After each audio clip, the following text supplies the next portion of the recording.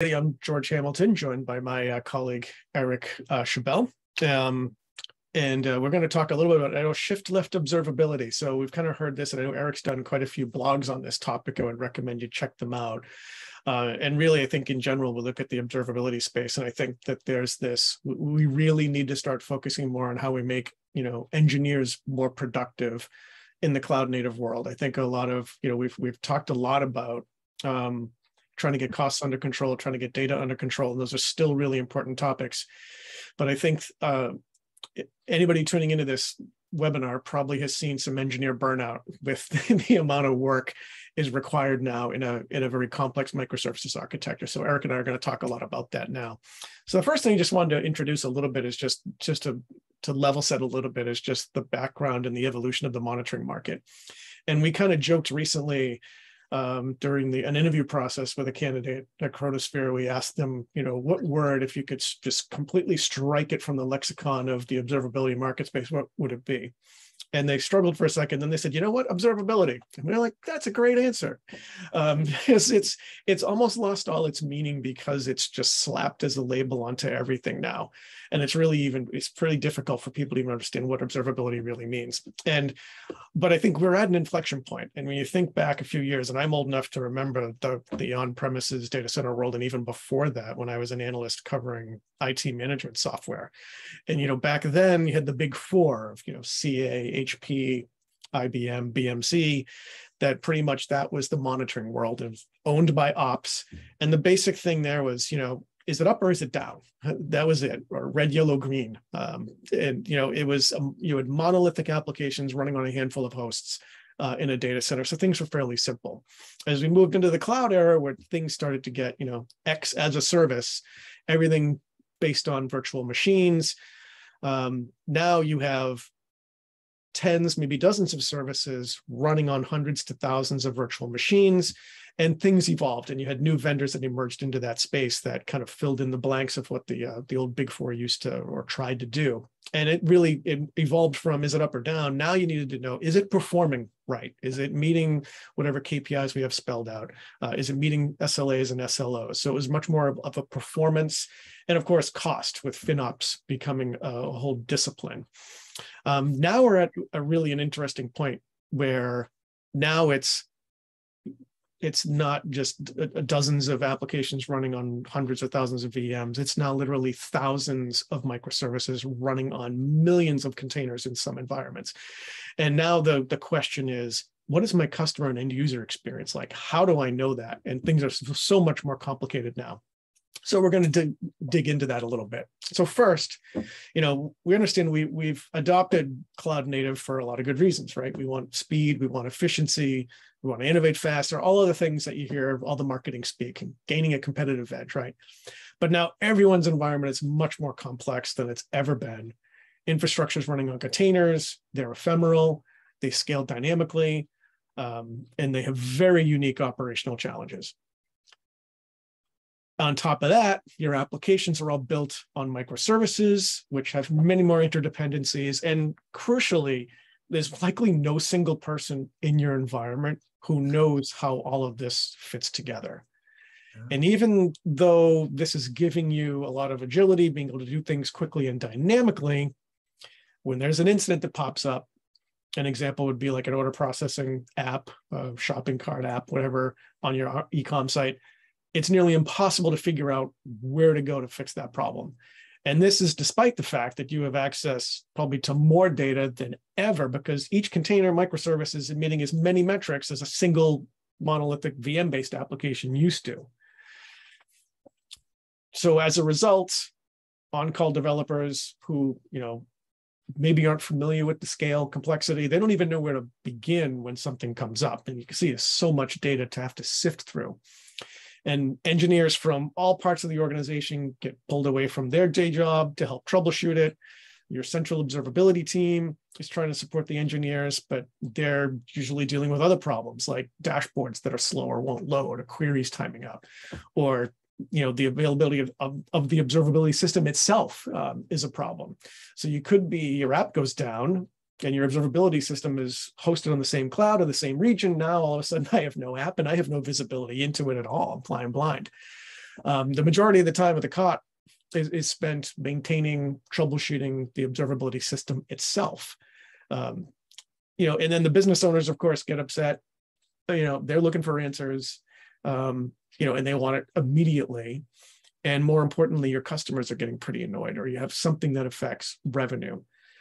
So this is a huge impact on your technical team, on your customers, on your business. You can lose revenue, customer churn, all those things. And of course, you're spending a lot of time with engineering toil. The engineers are doing a lot of work just trying to keep the lights on. Of course, this is an age-old problem, and the costs get higher. And so, how did we get here? Observability was supposed to help with a lot of this. But the problem is like when you started using like APM, or maybe you're just getting started with a Prometheus-based solution, the costs of your observability solution were probably in line with the value that you were receiving. But now this cloud native problem is starting to throw this equation out of whack. The data volume are driving up your cost substantially, and you're not fixing problems faster. In fact, it's just taking longer. More data isn't always better. It can slow you down. It makes it harder to find what's important. It hurts performance. And so you're actually driving down the value that you're getting from your observability platform. And some interesting stats to back that up, like ESG did a survey in 2021, 71% of companies they interviewed were at least concerned about the growth of their observability data. And PagerDuty found that almost 70% of companies actually saw an increase in customer-facing incidents in the past 12 months. So what it boils down to is kind of two primary things, right? And the first one is the volume and complexity of data is overwhelming. And two, legacy application performance monitoring, some cloud monitoring solutions, DIY Prometheus, whichever your approach is, the available tools today really aren't supporting the workflows that are emerging as organizations build and support a microservices-based architecture. So let's drill into each of these things. Eric, we'll start with you and talking about first the volume and complexity issue. Yeah, it's a really nice image here where it shows you that it feels like the water's on your lips, right? You're getting buried in what's going on here. And the idea is that you don't mind spending more money, you don't mind having more data, you don't mind more tools if all that stuff would result in better outcomes, which it's not doing. And it's about time that we start getting a little bit more of our time back. We want to have more focus, and we'd like to see a little bit more dev than the ops, right? So all our engineers need to be back on engineering tasks and not tracking down in that great big pile of data what's going on.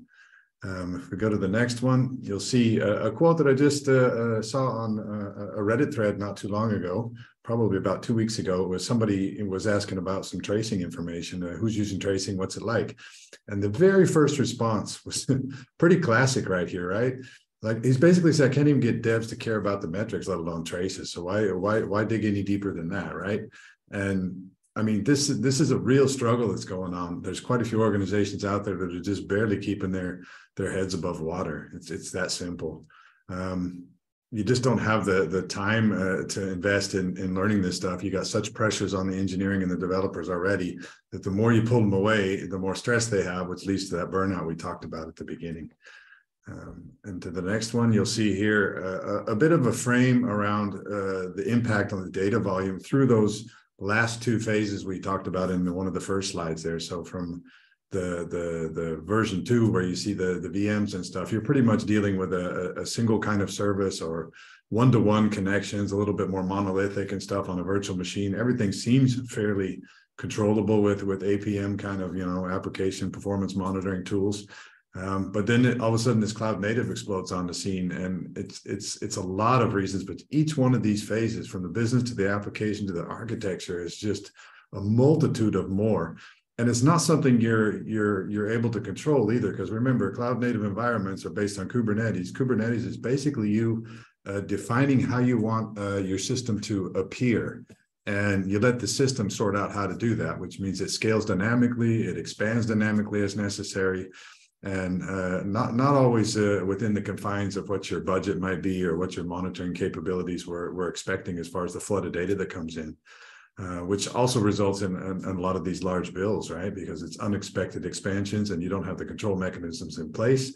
Also, the reason you see the focus on FinOps, financial operations roles, so that somebody owns the expense aspect of what's going on, and it's not just sprinkled around the organization that everybody's making decisions on their own.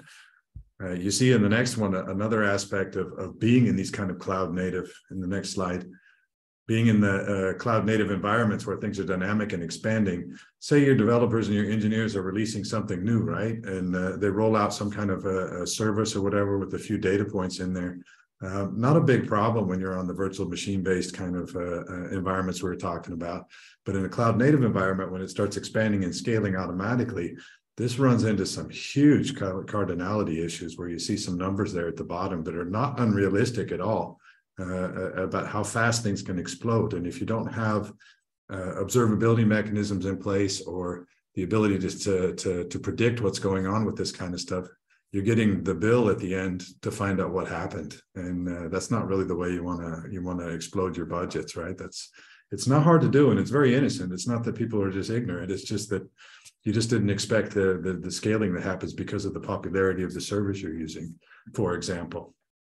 And in the next slide, we have a really good example of something you do. It's in the speaker notes, so if you get a look at the slides, there's a link to where this came from. But somebody did an experiment on the amount of data that's generated when you're just doing very simple observability on a single cluster with 4 nodes. You have a front-end app, you have a back-end thing, you're collecting logs, metrics, and some tracing across the service, and you're generating some front-end activity just by pinging a website.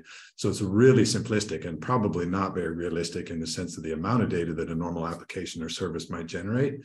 But let's just say, and it's well detailed in the article. But the bottom line here is if you have to keep this for 30 days, you're looking at almost 0.5 terabyte on this one setup that's being generated. And most organizations around the world currently are keeping their metrics and observability data for a minimum of 13 months. So you can imagine if you're running, thousands of these or millions of these things, the amount of data that you could be forced to pay for that you're trying to store and to hold on for such a long time. It's really, really shocking, right? I mean, that little kid's face says it all. And then the next slide, you see that the tool sprawl also means that in the workflows have become very disjunct or disjointed from what's going on in your organization. So the idea being that there's a business process or a business value going on here in your organization. And when you're tracing, it becomes a technical story when you're troubleshooting, remediating, and trying to jump around to these different tools to get to the root cause of what's happening and to get that remediation in place as fast as possible. Basically, you just end up over time generating an infrastructure environment for your observability that's technological bandages, right? It's like putting Band-Aids on a leaking dam. It just is not the way you're going to, and it's building up stress. The people that are on call are having a hard time sorting stuff out, having to bring more people in, just like George said. And it's a pretty frustrating environment for anybody. We know, both George and I know someone here that we've been in contact with it is burned out 6 times in these kind of roles. I mean, you get a little helpless when you don't even know what your next job is going to be when you think you're stepping into the same stuff again. It's not the way to go. Yeah, it's actually kind of been helpful to Chronosphere because we've been able to hire some really talented technical people to join the team who were burned out as SREs because, they're tired of missing kids' birthday parties, going in on nights and weekends, and just this reliance on power users in an environment has become a really big, acute problem where newer engineers, it's hard to get them to be productive, and they end up escalating things to a tier 1 power user who then becomes like indispensable. So one, they get burned out and they're miserable, and then they leave, and then you've got a gaping hole in your organization. So that's a really, really good point. All these Band-Aids we're trying to, apply to catch up to cloud native. It really hurts the teams. And so, but the question is, how did we kind of get here? And so development generally used to be fairly simple. Ownership was fairly simple. And of course, the ops team could kind of, they were segmented, right? So, a team would basically own an application from top to bottom. this is when we, even moving into cloud, this was still primarily the case. The applications were kind of lifted and shifted. And again, your teams would own a single base of code for an application from top to bottom, and it was a fairly simple thing. There's no such thing exists in the cloud native world. Applications are not a monolith. There isn't a team that owns an app. They're all on the fly amalgamation of independently owned and operated microservices. So you've got these two pizza teams, each owning their microservice, but they depend on interconnected microservices owned by other teams. And so increasingly organizations are setting up their dev teams in this manner to map to this new reality. And of course, this maps to how we used to monitor these things. And so monitoring in the cloud world was fairly straightforward. In the old IT world, where ops kind of owned everything. So you wrote your application, deployed it, and okay, here's the operations, here's the monitoring that goes with it. So each application would roll up to an APM tool, you had infrastructure going up to infrastructure monitoring, and then roll that up to a MOM or a manager of managers, and ops would own it. Again, pretty simplistic. And teams were organized around that. Today, things are a lot more democratic, which is nice. You can move faster. You have all this agility. And these two pizza teams own their microservices. But the problem is they can very easily create their own tooling and their own dashboards to monitor their individual service. And so this is a very bottoms-up approach. And again, it's nice because everybody can create a dashboard. It's like Oprah Winfrey, and you get a dashboard, and you get a dashboard. You can have a unique dashboard or monitors for every microservice. Engineers can copy a dashboard, tweak it only slightly, and it gets to the point where you have thousands of dashboards. And again, only the power users end up knowing where anything is. It's nearly impossible to find the right data. And so entropy has become this huge issue in large scaling environments. And it makes finding the right data nearly impossible. Troubleshooting times are longer. And in fact, I know there are APM tools that actually include features that will scan your environment for underutilized dashboards and will delete them according to policy. It's kind of like trying to clean up their own mess. And so, here's where we've kind of ended up, and where do we need to go? We have dashboard and tool sprawl, which is still a very persistent problem.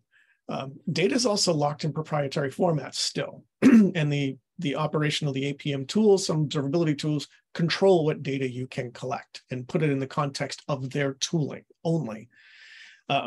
You also, have over-reliance, as I mentioned, on the power users, a lot of toil, and you can't spend time adding new value-adding features to things. And again, you have a reliability issue. That comes up as one of the number one things that we've heard from our own customers is the reliability of their platform. When the observability system is down at the same time as the app, that they're flying blind, and they've said that is a huge issue for them. It costs them money, it costs them engineering time. So again, troubleshooting times are longer, engineers get burned out, and your end users are very unhappy with the application. So what you really need to have is much more centralized control with some flexibility. So this bottoms up, anybody can create a dashboard, and you have this entropy issue. You don't want to have the heavy-handed top-down world that we used to have when ops owned everything, but you want to have a system where users can kind of curate what's important about an application, about a microservice, and be able to share that information broadly through the organization, while the central observability team can wrap some guidelines and guidance around that. So you have this balance of let's do what's best for the organization, but give you the flexibility to have what you need. It should be 100% open source compatible. I think we're running into a way where we're seeing a lot of vendors pay lip service to open source, but they add proprietary hooks to it, which a lot of traditional legacy IT vendors have always tried to do. You want to make sure that we really should be 100% open source compatible, and that the service owners can choose the data. And again, with guidelines, but you want them to be able to collect what they want and not collect what they don't want, and have control over shaping that data so that they have the right data that helps them troubleshoot, and giving those engineering teams, empower them, and take them away from some of the toil, make on-call shifts suck less, and have them focus more on doing important value-adding things. And you should have better reliability of your observability platform than your production systems. And all of that will lead to improving all those things that we just said were the trouble. And George, that's huge, right? Giving people the knobs and the dials to tone down their information. You're about to show them here in a second. Yeah. And I think one of the things that we're trying to do, right, this cloud native complexity is overwhelming. Your cost to value ratio gets totally out of whack. And what we're trying to show is that Chronosphere kind of gets you back in control of that. So here's kind of where we end up, back to this layer cake, right? This is exactly what we've designed to solve, right? And we'll show you how in a couple of minutes. But you should be able to get these costs under control, improve your visibility, and be able to find the right data to solve a problem. So we kind of swing that cost value equation back into your favor. So you're collecting all of the same data, but it's aggregated and transformed. Like I said, we shape that data so that you actually only have the data that gives you actionable insight into something that's actually usable for your developers, also while being much more efficient, much more cost effective. So improve things like MTDD, MTDR, you get happier customers. And again, you can still kind of have this democratization in observability, but reduce toil and keep your engineers, focused on, on innovation, and your observability costs will actually go down. And what's really interesting here too is you're seeing that the narrowing of the focus leads to you're being led through the solution space, right? The investigation does not include jumping around to a bunch of different tools. It's taking you from where you started with the actual monitoring alert down into the problems you're looking for. That's really a big difference from what you're usually seeing in the second generation stuff. Yeah, and it's about putting data in context and socializing all of that kind of tribal knowledge that's in the head of your power users, and being able to socialize that to the rest of the organization so that less experienced engineers do not have to escalate as frequently, that they can actually go in and resolve issues much, much faster. And so how do we do that? And Eric, I'll let you kind of walk through some of the Chronosphere platform and some of the specifics, and we'll show you two things on how we shape data to reduce the data volume without negatively impacting your key metrics, and also how we support engineer workflows and map to your organization. Yeah, so this is a high-level overview, but keep in mind here the things that are really interesting, right? How you ingest your data, keeping that open source and open standards, right? That's the big key right there. You're also looking at the amount of storage you're going to use. You're also looking at the dashboarding you're creating, the alerting. All this stuff is super important, right? You have to have those pieces. But what you see here is metrics, events, and traces being ingested using open standards. Things like PromQL and things like that are used around the dashboarding and the alerting queries. We have the first thing that happens after collecting that data is you have a control plane. This control plane is what puts the dials and the buttons in your hands to decide, okay, I'm getting a lot of information coming in. And if you look in a cloud native world, a lot of people are involved with like marketplaces where you just order things by pushing buttons to create your infrastructure in your environment. And you start plugging into the ingest this stuff you spun up. And it turns out that they, by default, turned on quite a few things you're not really interested in, right? So maybe there's a whole pile of logs coming in that is not really so super exciting for what you want to know in monitoring what your specific two-pizza team is doing. So you have the ability to use roll-up rules or drop rules, aggregate stuff. You can decide what you want to keep. And the nice thing is that you're doing that at ingestion time, which means it hasn't been stored yet, which is immediately reducing the cost. I think one of the numbers we like to quote a lot of the times is about 50% of this data is on average what we save for any customers that go onto this platform, just because they've never realized they've never had the option or the ability to easily do that. So being able to take the control plane and to downsample stuff and to get back control of your own data for your specific needs, to put it into your dashboards, that's superpower here, right? That puts you into the superpower space. The reliability and the performance of this stuff, everybody's a single tenant user of this. The back end there, the data store is based on the M3 at Uber scale, right? Our founders both were involved with developing that at Uber.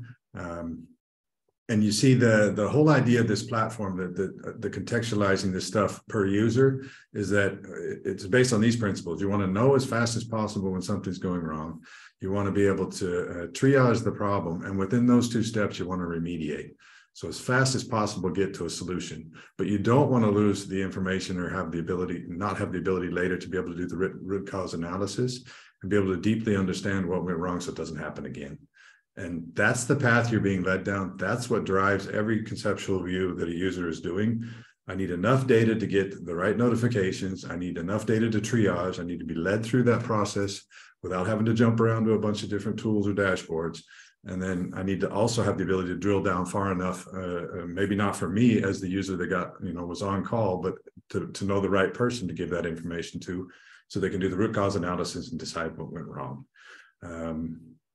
Yeah, next slide. Oh, right there, yeah.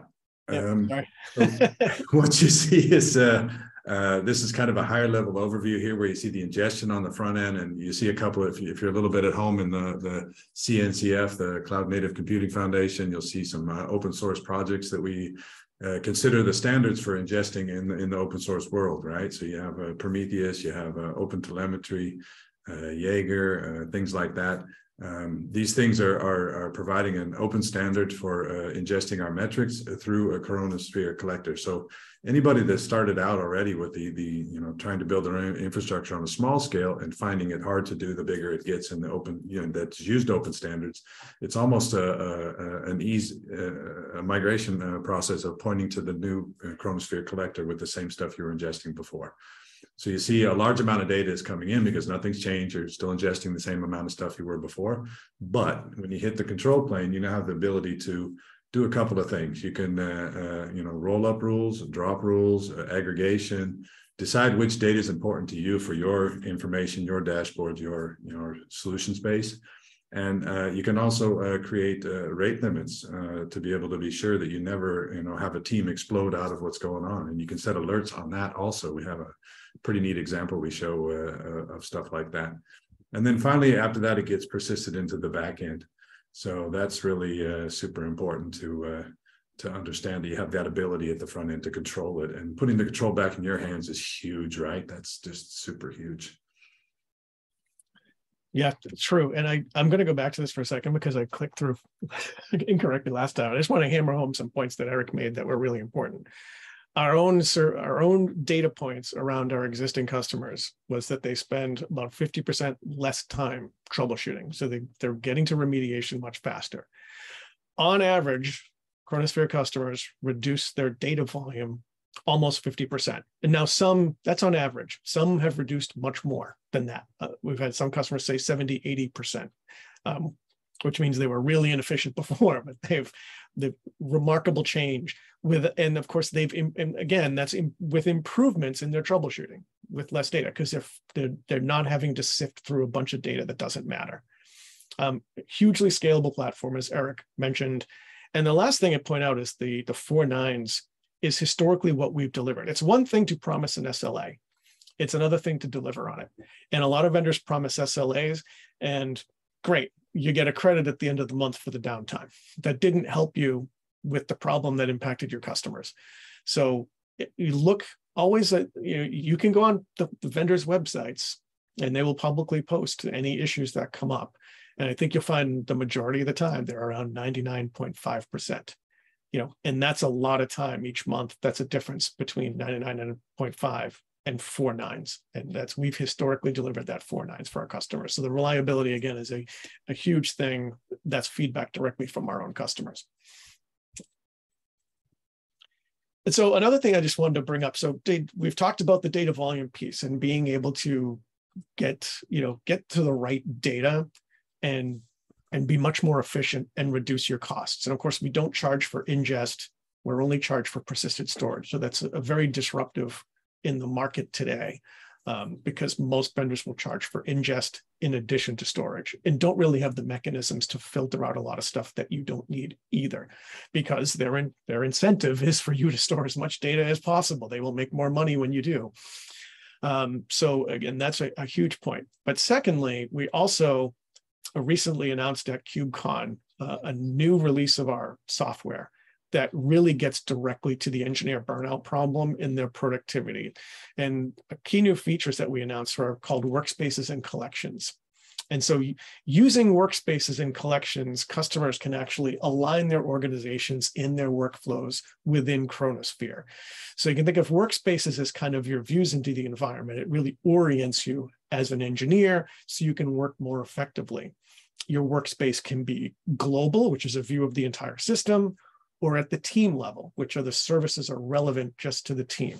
The primary view is the team view, and that's what we're showing in this image here. So this is actually the infrastructure team, and this is their view that includes all of their collections. So what's a collection? So a collection is an organizational construct where teams can actually store everything that's relevant to a service. So you can think of a collection as representing a service. And so collections let the expert on the team who knows build the default view of a microservice. And then that view is shared with everyone else in the organization.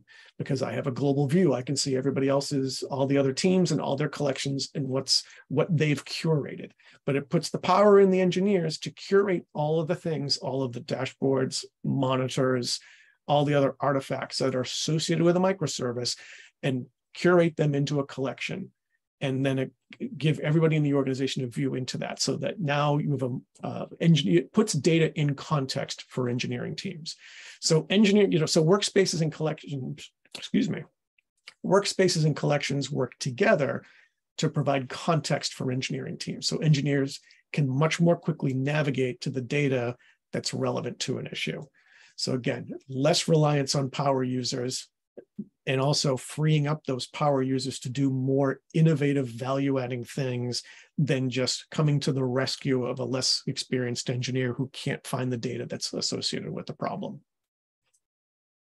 And so in general, Chronosphere, the value that we're delivering here is, again, being able to control and shape your data that Eric really went through in a lot of detail. The reliability of the platform, being more reliable than your production infrastructure. And again, workspaces and collections, putting the right data in the right context at the right time so that you can resolve issues faster, faster detection, faster triage, more effective root cause.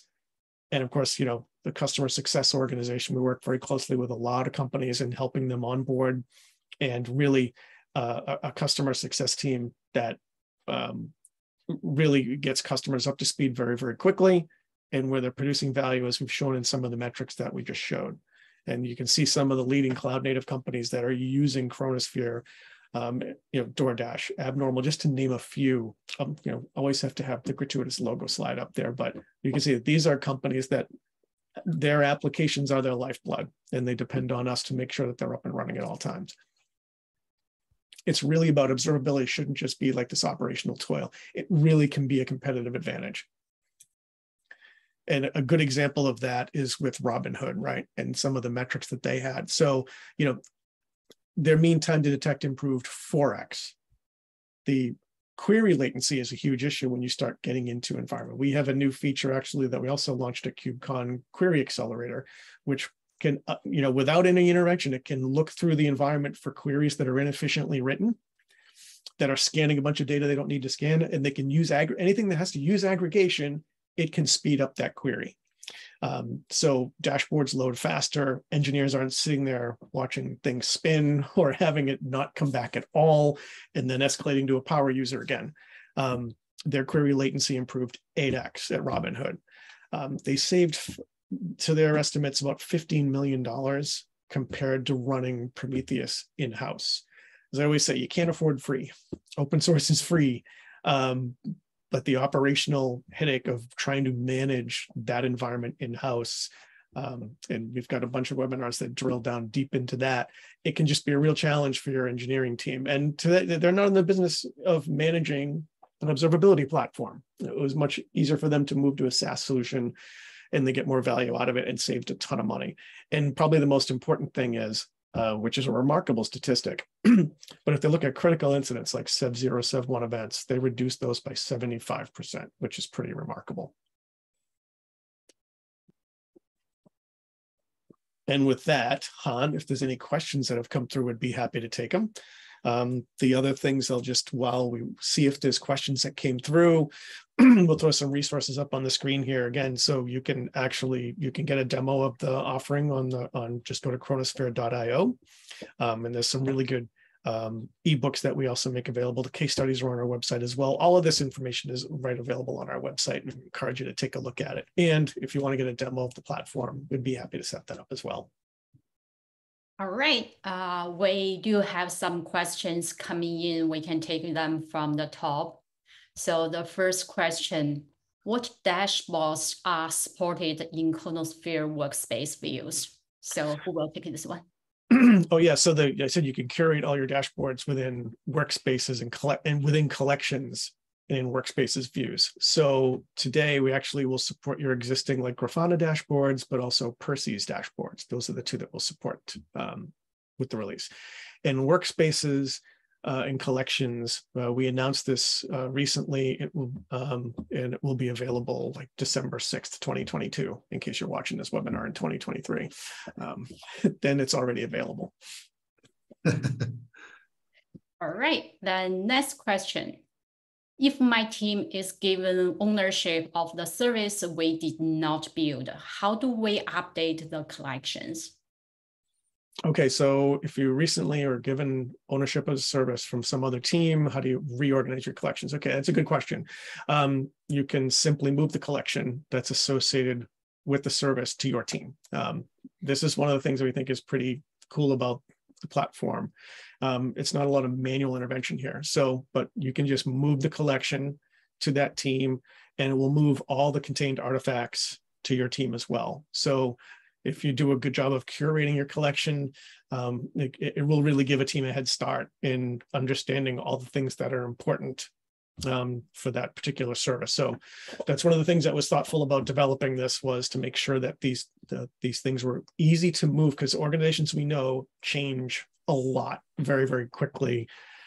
Just as ephemeral as a microservice is, a lot of times the teams can be almost not ephemeral, but they move around a lot and have different responsibilities as your apps change. And we wanted to make sure that collections can be moved amongst the different teams without a lot of headache. Okay, then there is one more question. What do the setup and the maintenance looks like with Chronosphere? So what does the setup and the maintenance look like in Chronosphere?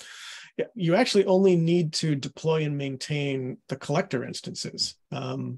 Everything else, it's a SaaS-based platform. So the only thing you have to worry about is the collectors. Your instrumentation's all good. So if you've already started with Prometheus, it's actually quite easy to move to the Chronosphere platform. Your instrumentation is all good. So the only thing you're really responsible for is just to deploy and maintain those collectors. The data store, dashboards, the software platform, everything else itself is managed by Chronosphere as a SaaS managed service. All right, so while we are waiting for more questions coming in, I did mention at the beginning that we were going to doing a draw for our for Amazon gift cards. So I will go ahead to quickly just announce the winners. Our first winner is Aynan A. The second winner is Mohammed I. And the third winner is Christopher B. The fourth and the final winner is James S. So congratulations to all our winners. We will be reaching out to you through the email with instructions for claiming your gift card. So please keep an eye on in your box. And if you don't find the email, please check your spam folder. So if you have any questions, please just send the questions through the Q&A tab. Otherwise, so far I didn't see any new questions. Then we will go into wrap up at this point. So Eric and George, any parting words or anything you'd like the audience to know before we close out? Thank you so much. Thanks for the time and for hanging out with us this evening in my time zone. Yeah, yeah, that's right. Eric's in the Netherlands, and I'm in the Boston area. But Yeah, no, thanks everybody for joining. And like I said, as you're evaluating tools, I think some of the most important things to understand, right, is understanding that the world is moving towards open source as we deploy more and more cloud native. And I think there's this tendency to think, I think these packaged APM tools that I'm very, very familiar with are just the way to go because I can deploy it and immediately I get something from it. Over time, the scale issues creep up, and we've had this conversation with multiple customers, right? So we're not trying to replace those systems. They're still very, very important for your cloud and traditional applications for your cloud native. At a certain point, it makes sense to start to use a platform that is specifically designed for cloud native. It's a completely different animal. And it's worth taking a peek at. So we recommend that you do check out the site, and we'd be happy to set up a demo and show you this in particular. Other than that, thanks for listening and indulging us, and congrats to the winners and their gift cards, and hope to see you on the next webinar. Yeah, okay. Thank you, Eric.